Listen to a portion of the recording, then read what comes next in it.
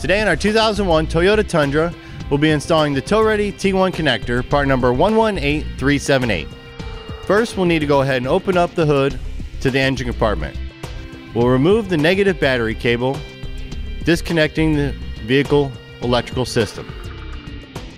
We're going to go ahead and use the Power Dome LT, part number WC2464 jump box.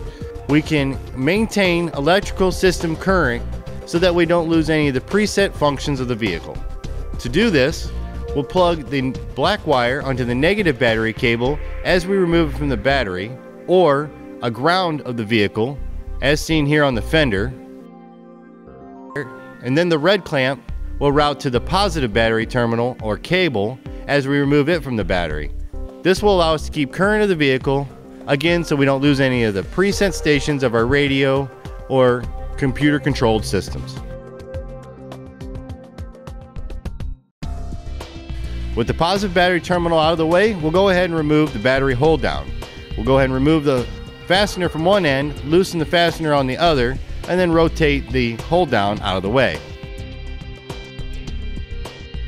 Now we'll go ahead and remove the battery from the vehicle and set it aside for reinstallation later.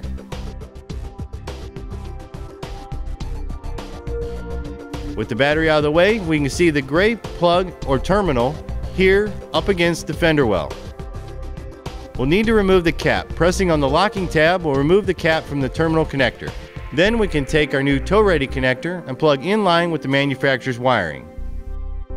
We'll route it out of the way, and now we're ready to go ahead and start reinstalling the battery.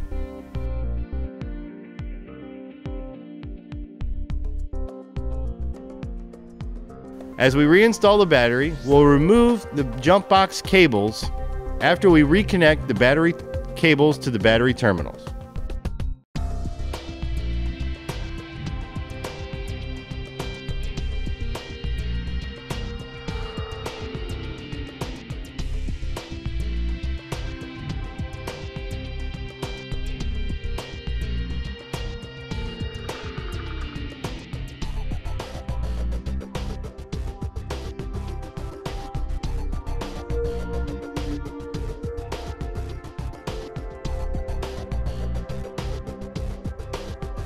We'll now go ahead and remove the nut of the positive battery terminal post so that we can attach the tow-ready harness ring terminal directly to the positive battery cable.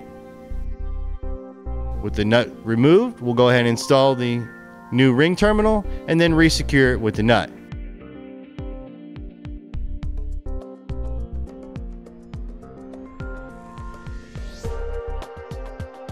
Next, we'll go ahead and take some zip ties and secure our wiring.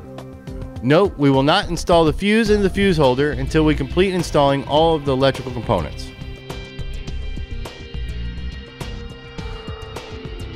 Our next step will get underneath the rear of the vehicle. Locate the manufacturer's tow terminal here on the driver's side, near the bumper. Once again, we'll need to remove the terminal cap. Pressing on the locking tab, we can go ahead and remove the cap and wiring from its secured location. As you can see, it matches up with our tow-ready connector. Now we'll go ahead and route our wiring through the rear frame channel over to the plug. Make our connection and route the 4-pole connector down to the hitch.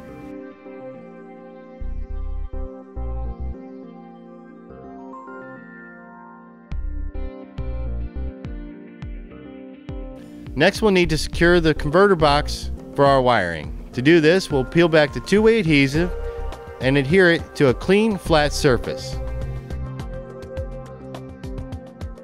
Next, we can go ahead and secure our wiring with the black zip ties provided with our install kit.